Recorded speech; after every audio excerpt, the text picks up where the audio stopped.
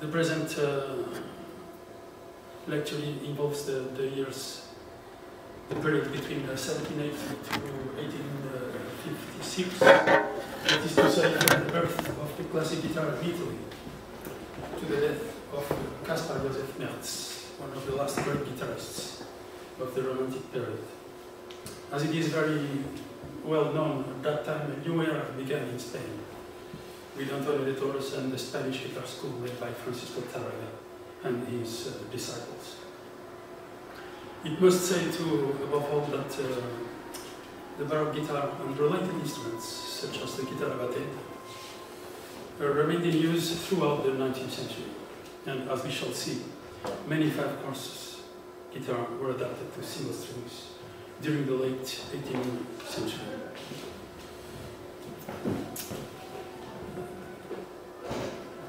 Okay. So when Mario Carreira was born in 1781, the classic guitar with single strings was already in use in both France and Italy, where the instrument was known as chitarra francese. The Neapolitan guitarist Federico Moretti published several versions of his guitar method, either for single or double strings, since 1787 to 1807 in both Naples and Madrid. And judging from his own words, Moretti himself played the guitar with 7 single strings. He said in Spanish, aunque yo uso de la guitarra de 7 órdenes sencillos, me ha parecido más oportuno acomodar estos principios para la de 6 órdenes, por ser la que se toca generalmente en España. Esta misma razón me obligó a imprimirlos en italiano en el año 1792, adaptados a la guitarra de 5 órdenes, pues en aquel tiempo ni aún la de 6 se conocía en Italia. So I'm referring more precisely to this instrument. According to Simon Molitor, for instance, the Italians were probably responsible for the addition of the 6th string. This is said in his guitar sonata opus 7. Große Sonate für die Gitarre allein, als ob eine besseren Behandlung dieser Instruments. Von Simon Molitor in Wien, 1806. And indeed, a considerable amount of music intended for chitarra francese was already in circulation in about 1785 in manuscripts and printed editions, mostly from Naples and Venice, in which many of them clearly demonstrates the use of a 5-string guitar, avoiding the low E, particularly the repertoire for voice and guitar. Also, nice solo guitar music by Antonio Nava, Le Stagioni dell'Anno, for instance, or Niccolo Paganini's works on guitar solo.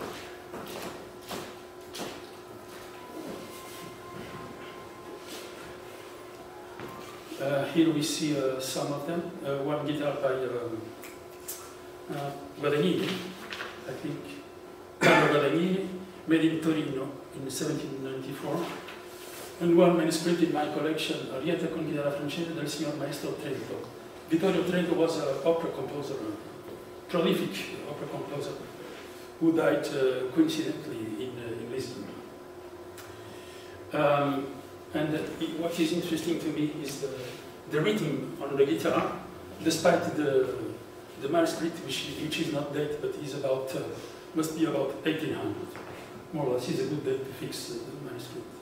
And the rhythm suggests still a way of playing in the rasgueado style, like in a guitarra battente or a 5-course guitar. But it's definitely for the guitarra francese, which is a new instrument at that time, in order to make a single distinction between the other instruments with double strings. Now, the exact year of the use of single strings is not known. It's not known exactly the year, but it seems most likely that it occurred in about 1770. under the influence of the French opera and the vogue of the French romance. For instance, in 1775, the French painter François Hubert Drouet made a famous portrait of Clotilde de France. In such painting, the guitar with 5 single strings is depicted. And the first method for 5-string guitar was published in Paris in 1777 by Giacomo Merti. However, it must be remembered that Merti was born in Brescia, Italy, as is mentioned in Fétis and in other dictionaries. So far, 5 more manuscripts here before to move on. Another collection in my that I have several arias, 12 arias with guitar accompaniment from the same Maestro Trento.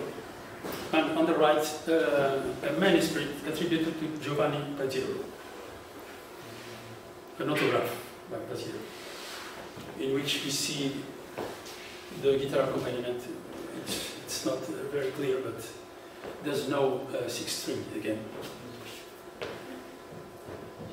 And this one is the first edition of a good combination and quite rare to see actually, with 2 guitars and voice, with the different voices, male voices or women voices. For 2 guitars, sometimes with 1 guitar, a violin, and voice as well. This edition is from 1786 and not 1792, as it is mentioned by Heck and other scholars. This is actually from 1786, which is important. Some years before, we have already the 5-string guitar. It is dedicated to one Milady Hamilton. So what's the story behind this score? William Hamilton was a famous archaeologist and volcanologist and collector and rich man who went to Naples as a diplomat or something like that. And Hamilton is his second wife. Her name it was Emma Hart, I think. But she will be best remembered later because of the scandal, a sexual scandal with Lord Nelson. Lord Nelson. But she was of course, she must have been a wonderful woman, but very beautiful, and she played several instruments, and there are many paintings of her. And Giuseppe Aprile was a good composer too, castrate composer. I would like to say, the soprano, castrate, Giuseppe Aprile. This guitar is depicted in the Lisbon Music Museum. It's a Petit Jean, which is in Lisbon, if you have the chance to go to Lisbon and to see. Okay, where am I? So, I was talking about the 4 5-string guitars of Italian origin. The one Ferdinando Galliano Filius Nicolai, which don't exist anymore. We don't know, but the picture exists, and is in several books. It was made in Naples in 1774. Then Giovanni Battista Fabbricatore, two examples from 1792 and 1801 respectively, and this one Carlo Guadagnini, Torino, 1794. Now, I would like to talk about Portugal, then is the first page. This is the Antonio da Silva. It seems reasonable and appropriate to talk about him since he's on the concert program. Am I right? Yeah. Mm-hmm. Yeah. So Antonio da Silva was born in Porto. He was a Kapellmeister in German, chapel master, mestre de capela, natural da cidade de Porto, from Porto. I don't have the dates of birth and death now, right now. He composed this, he wrote this guitar method, which is intended for the so-called English guitar.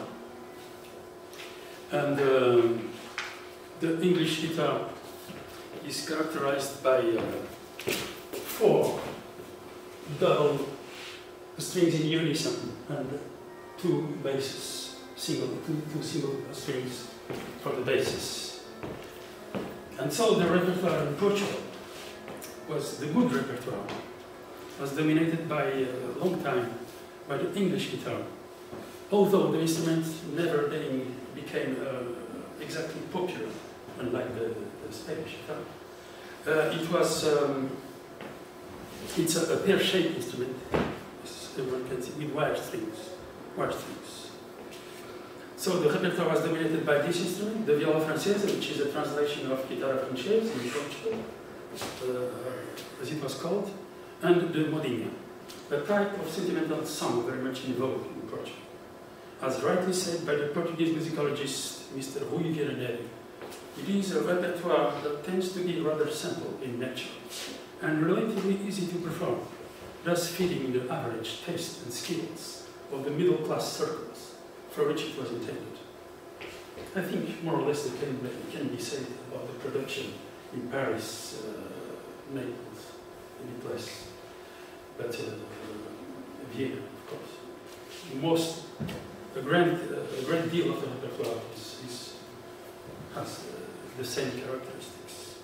The English traveler, a nobleman, Mr. William Beckford, who wrote a journal during his stay in Portugal and Spain, left us several accounts worthy of mention about the modinhas. Those who have never heard modinhas must and will remain ignorant of the most voluptuous and bewitching music that ever existed. As to myself, I must confess, I am a slave to modinhas, and when I think of them, I cannot endure the idea of quitting Porto. So, can we hear now precisely a modinha?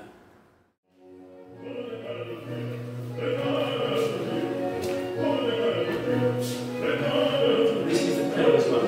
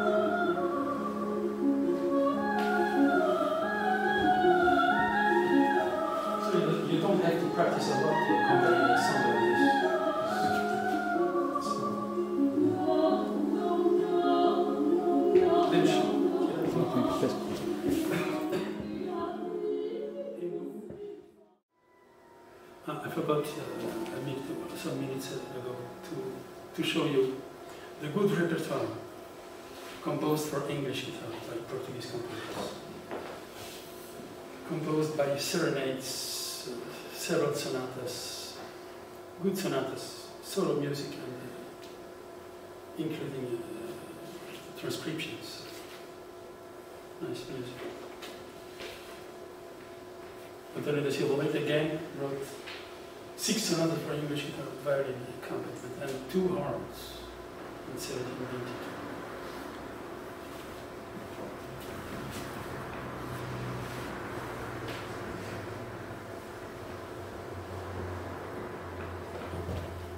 So, sadly, as for the classic guitar, Portugal lagged furthest behind, owing its geographic isolation from the rest of Europe, and no substantial repertoire was published for it.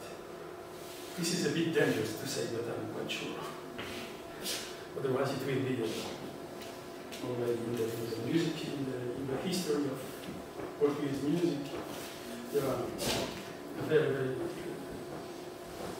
good deal of books written. Nothing is there.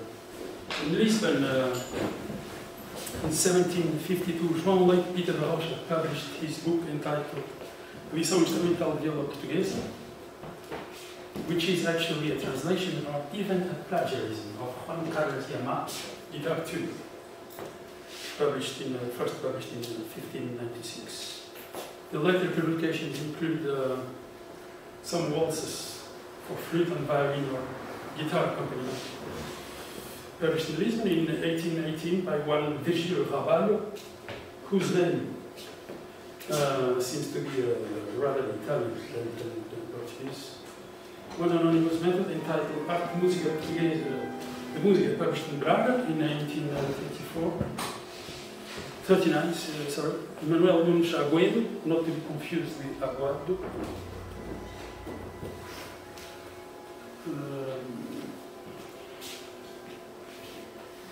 Method geral para a viola francesa, again viola francesa, used quite often in our country. Adolfo Alexandre, método elementar, das Neves, aquele método elementar, método fácil, that is to say, easy music for the clientele, okay, which is composed almost exclusively by amateurs. So this is what we have. Not everything, but I've never seen in my life a good sonata in sonata form by a Portuguese composer, apart from Mario, which is a different case. Never seen a guitar concerto. Never seen demanding chamber music with guitar, which can accompany and play difficult parts. What I saw so far is almost exclusively undemanding music with the classical guitar, from this time, of course, and a lot of songs, hundreds, maybe thousands of songs, with the same principles, criteria, with the same criteria. Easy music, easy to sell, easily. Okay.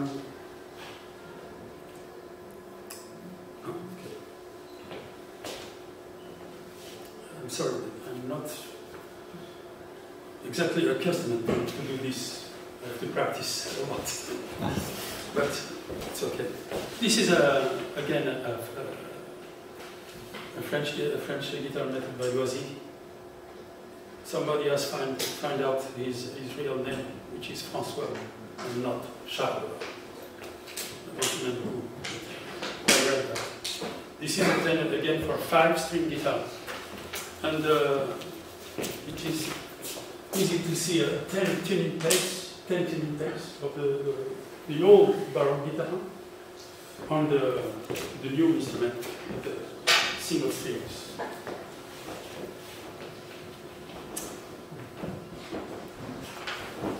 Okay. Now,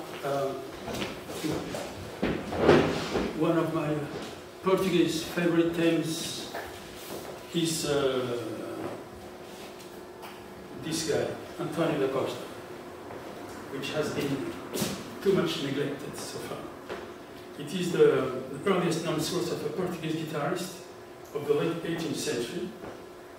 It is attributed to the Abad António da Costa, a monk who met the renowned music historian Charles Burnett. Their encounter took place in Vienna in about 1772. His guitar music unfortunately remains unknown, but there is a manuscript for 5-chords guitar in the collection of Portuguese guitarist Paulo Galvão, with the initials A. D. C, allegedly once belonging to him. However, that manuscript has been recently considered as a work of doubtful authenticity. Antonio da Costa composed also, he was particularly skilled in the violin too.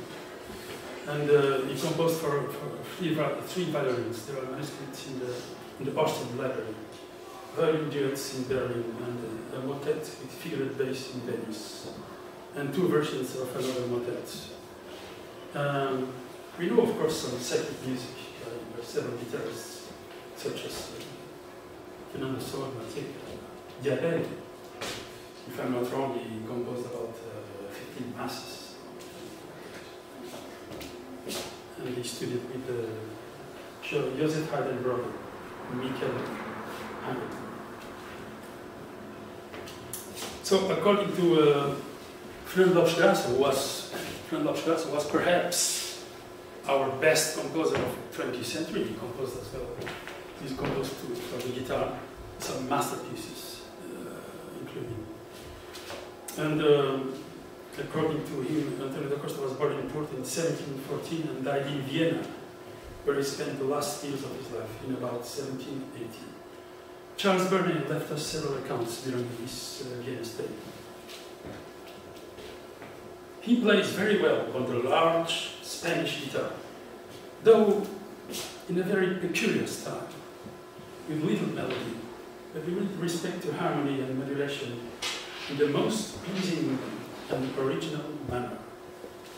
This Abbat is the extraordinary musician that I mentioned before, who, disdaining to follow the steps of others, has struck out a new road, both as a composer and performer, which is wholly impossible to describe.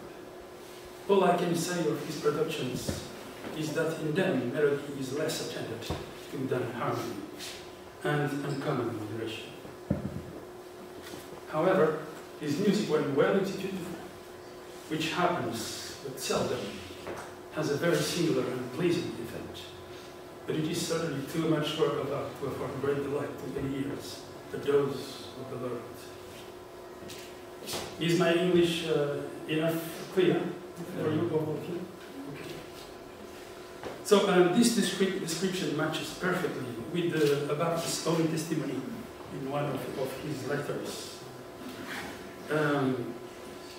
That I play the guitar well, according to some people, and that I compose for violin, guitar, voice, with great skill, depth, and even good taste. As for the guitar, those who like it very much confess that I play it in a way that it can please few people, due to the excessive softness of the voice that I take from it, and of the pieces themselves. As for the compositions, I will only tell you that no one knows how to sing or to play them. And in this regard, Bernet, in turn, left us another very important testimony.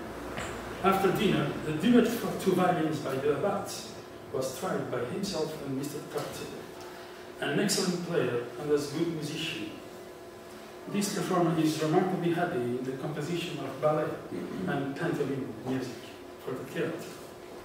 But the Abbat Costas duo was so difficult, both in time and style, that it was never well performed after 20 or 30 trials. So it seems to me that, judging by Costas' own testimony and Bernet's, his music must have had few followers in view of the difficulties of the pieces themselves.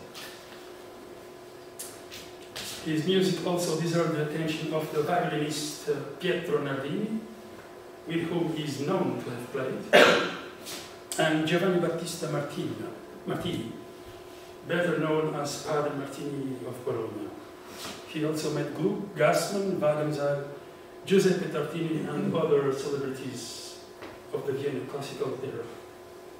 Dierbach was a poor man, and lived honorably with only 30 kreuzer, while his friends given about 1600 florins. And this may partly explain why his music was never published and remained so long in obscurity. Without Bernie's testimony, we would probably know nothing about Antonio da Costa, since all later bibliography always mentions the present state of music as the earliest known source. Finally, there is some correspondence of Antonio da Costa change with Padre Martini and with the violinist Tartini, whose letters are kept in Bologna at the Civico Museo Bibliografico Musicale.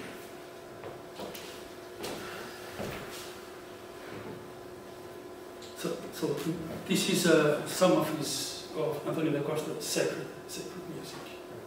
It is normal that he composed sacred music since he was a priest, but it's unfortunately no guitar music so far.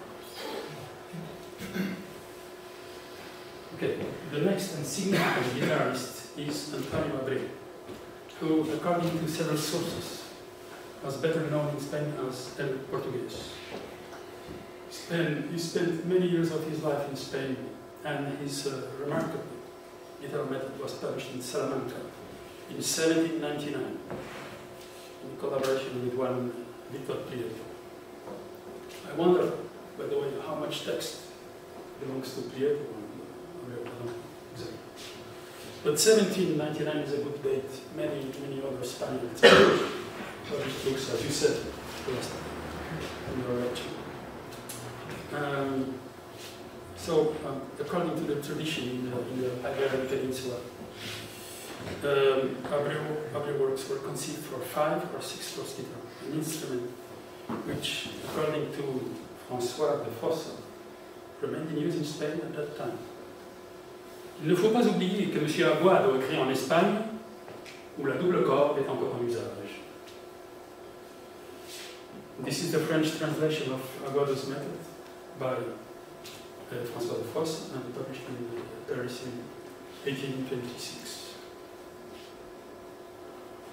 Some of Abreu's works survived, fortunately mostly in manuscripts and are partly available at the Real Conservatorio de Musica de Madrid through online resources. I'm sure you can find them easily. His guitar music is excellent and deserves to be played and can be compared to that of his contemporaries, such as Fernando Ferrandier, Isidro Laporta, or Federico Moretti. And the guitar on the right is a Juan Muñoz guitar, made in Madrid in 1815. Interesting commentary on his guitar method.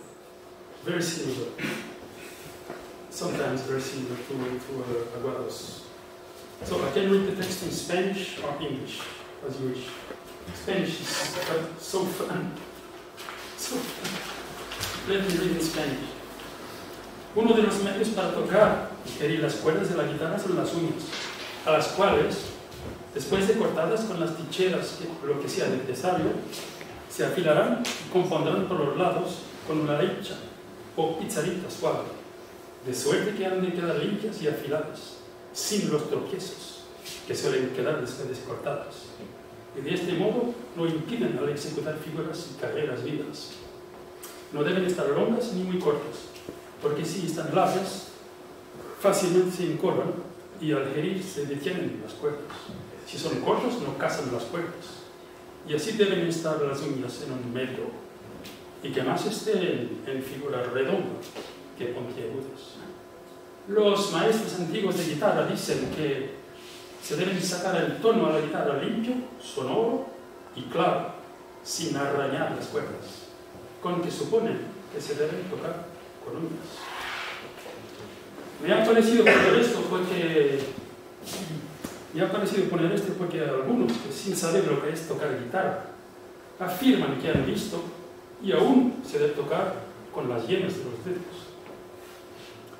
Una particularidad no hace regla general, y es cierto que el que se acostumbra saldrá con ello.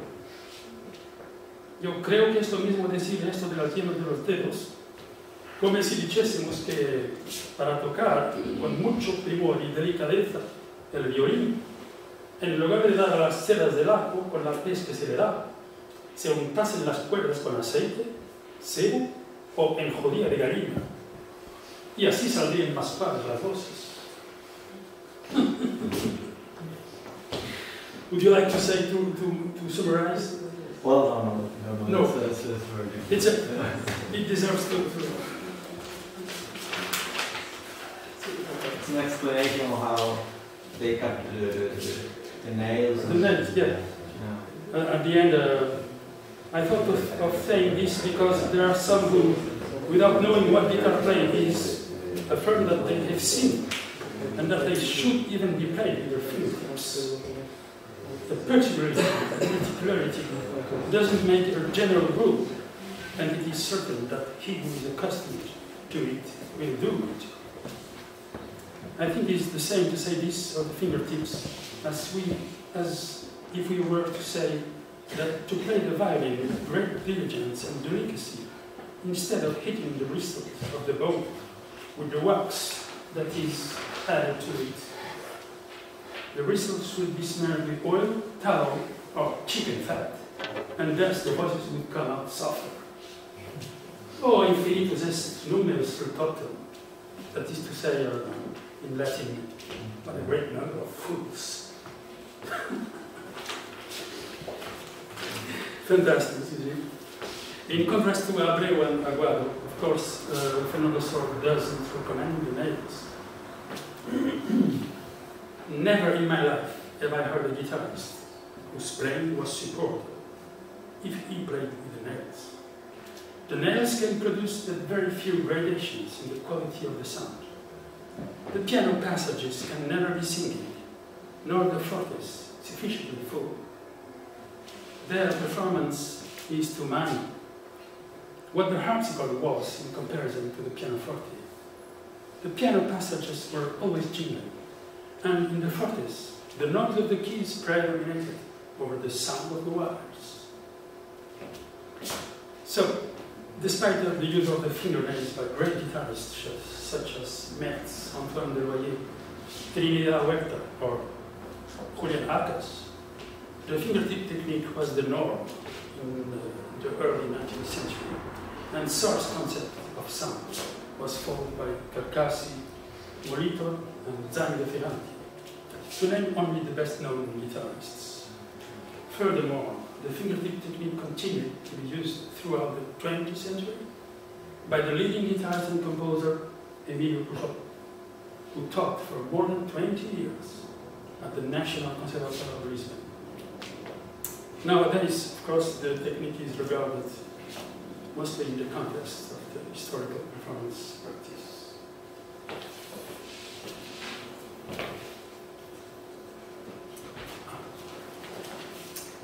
Before to change the subject, this is another 6-course guitar by António dos Santos Vieira, made in Lisbon, late 18th century, perhaps.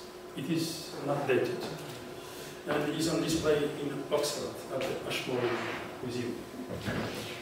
The bridge is not original; it was replaced, and we think that this instrument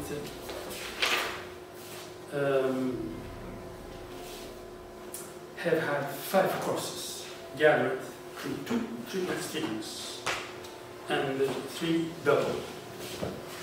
Exactly like Manuel de Paixão Ribeiro, this author, made in 1789. You can see clearly 3 double strings. The thinner was the first to be plucked, and the other in unison. 3 strings for the basses and 2 strings for the basses and 3 for the others. This is called also the viola tueira, the famous viola tueira, which you don't have enough material actually. He was a non-professional guitarist, as he described himself. So the violoncello was a variant of, for sure, a variant of the 5-course guitar, very popular in Portugal, with its characteristic triple stringing on the 4th and 5th courses. This tuning shaft is also called Ala Rodrigo and was previously shown in Michel Corret's guitar tutor, Les Dons d'Apollon, Paris, 1763. Although elementary in nature, the book is interesting for its particular string tuning, containing chords, scales, as well as some music at the end, with 1 or 2 modifications, with guitar accompaniment. As far as I know, no other records have been found on the album. I might be wrong.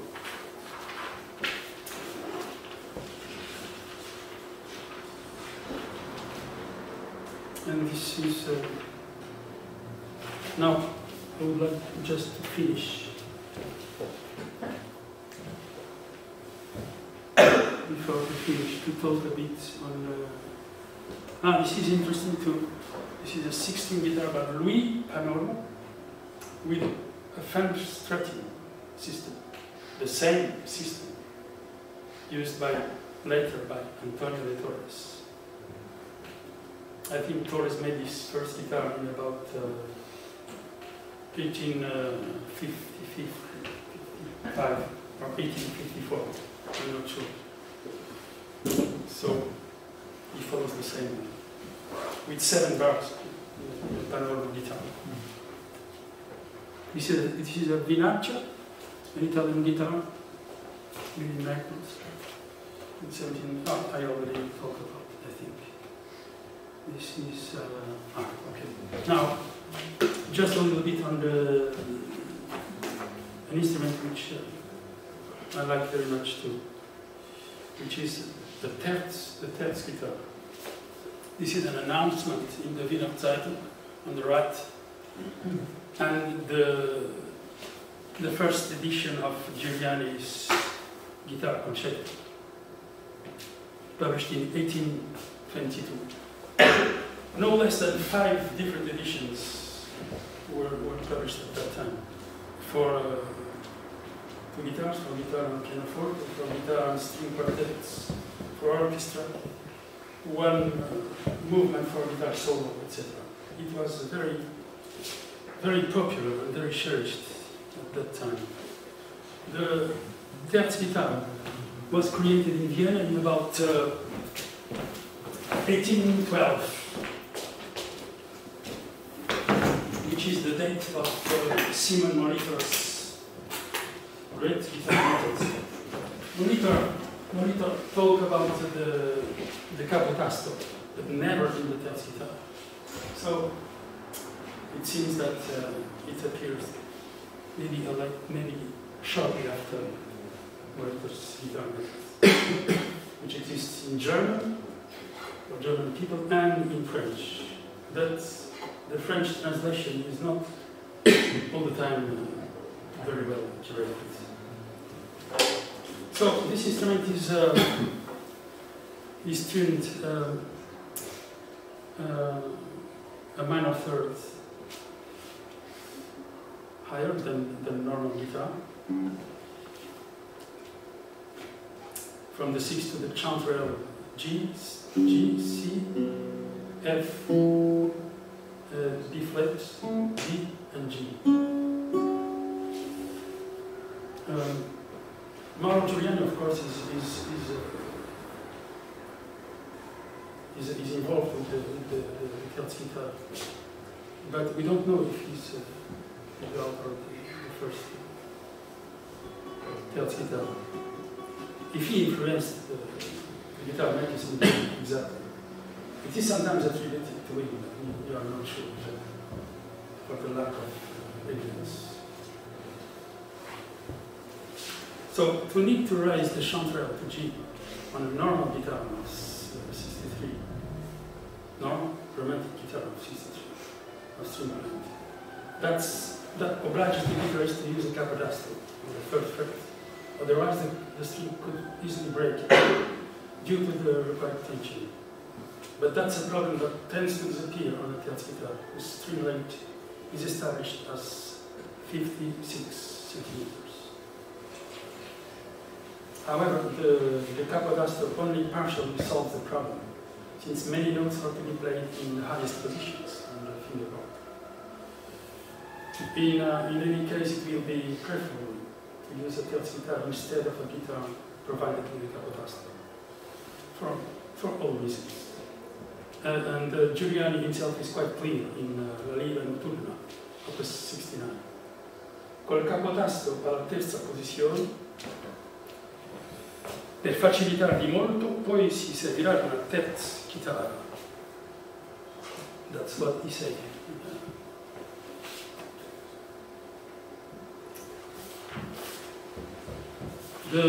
When I started to make my own research on this instrument, I was able to find out at that time almost 400 pieces from that guitar, either from including guitar solos, but mostly guitar duets, several chamber music combinations, incredible, like Hummel serenades, and guitar concertos, like Paravetsky, also 2 concertos. And this, not this one, this is not a guitar concerto, the previous one.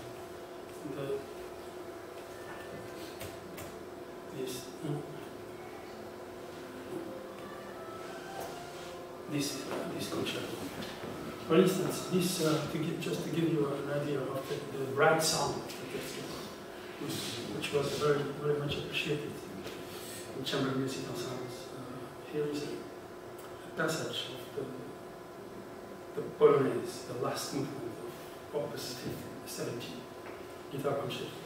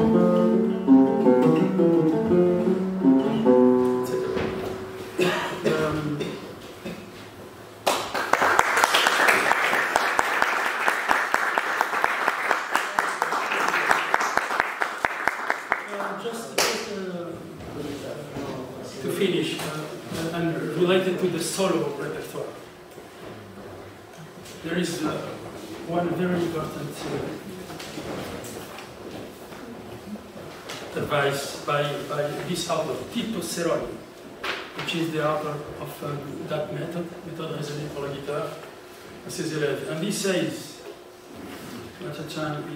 je conseille et recommande aux amateurs de se servir de la guitare dite à la Sagrini, which is connected with Luigi Sagrini, the composer and guitarist. De servir de la guitare dite à la Sagrini ou guitare tierce, this instrument. Ainsi nommée parce qu'on peut la monter à une tierce au-dessus du diapason, puisque l'on peut faire sans que les cordes cassent. La longueur de la corde étant moindre que celle des autres. Les touches étant beaucoup plus rapprochées, facilite les positions, ce qui influe sur les progrès de l'élève. En l'accordant sur le diapason ordinaire, on accompagne la voix et on fait sa partie avec d'autres instruments, comme avec les autres guitares. La qualité de toute l'étendue de cet instrument est remarquable et approche beaucoup du piano.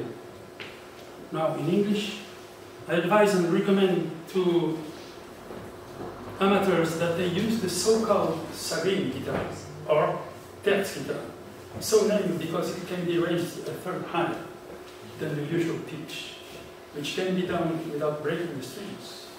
The length of the guitar being less than that of the others, the frets being much closer together, facilitating the positions which affects the progress. By tuning it to the usual pitch, we can accompany the voice and play our part with other instruments, just like the other guitars can do. The sound quality throughout the range of this instrument is remarkable and very close to the pianoforte. Paris, 1826. So we can do everything with this instrument. We can use it as a real jazz guitar, or put on it normal guitar strings and play. I made the experience already, and I published a Caruli guitar duet with a friend on YouTube, and it works absolutely amazing. Thank you.